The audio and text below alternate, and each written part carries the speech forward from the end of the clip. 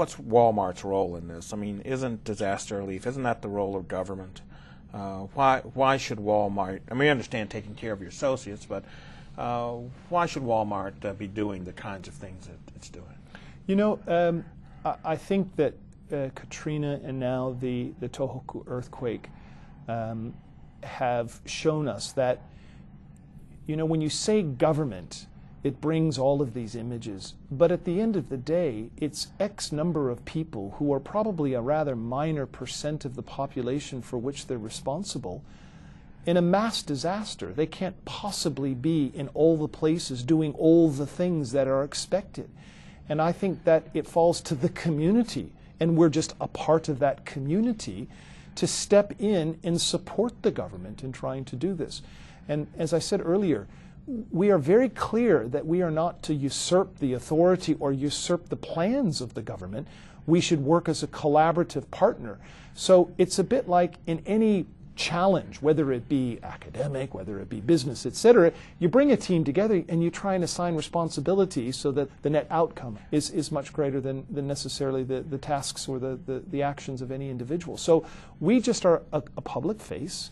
We are almost by definition a network. We have stores, we have distribution centers.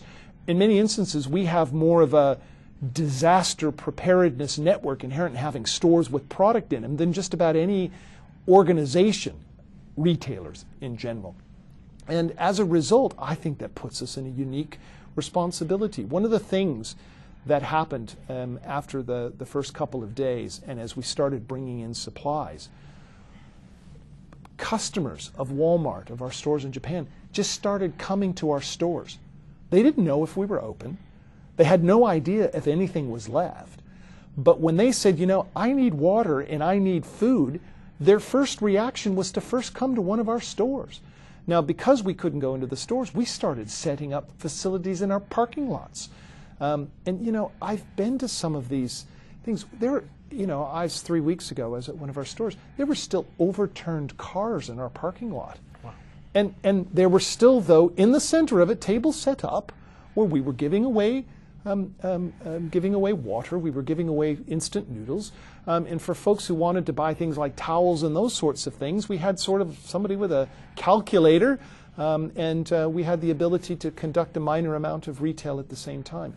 The reaction of the community was to look towards their retailer as a part of that disaster relief.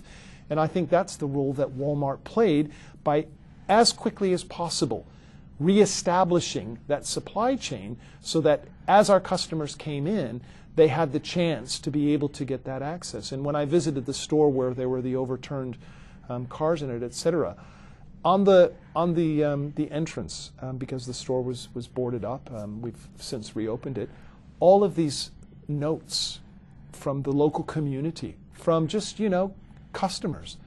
And one in particular that stuck out with me was a thank you note from one particular customer who said, I'll never forget that you got me diapers and infant formula. She said, I can't wait for you to reopen. I will always be a Walmart, in this case, Seiyu is our banner, shopper in Japan. And, you know, loyalty like that is hard earned, but once you have it, boy, is it valuable.